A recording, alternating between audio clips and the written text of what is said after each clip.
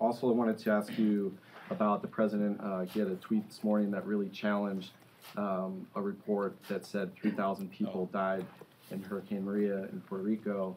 And he said that that was really just the Democrats out to make him look bad by revising that number. He says only 6 to 18 people died. You've been to Puerto Rico in the aftermath of that storm. What do you think happened? The casualties don't make a person look bad. That's not. So I have no reason to dispute these numbers. I was in Puerto Rico after the hurricane. It was devastating. This was a horrible storm. I toured the entire island, and it's an isolated island that lost its infrastructure and its power for a long time. You couldn't get to people for a long time on the island because roads were washed out, power was gone, and the casualties mounted for a long time. So I have no reason to dispute those numbers. Those are just the facts of what happens when a horrible hurricane hits an isolated place like an island.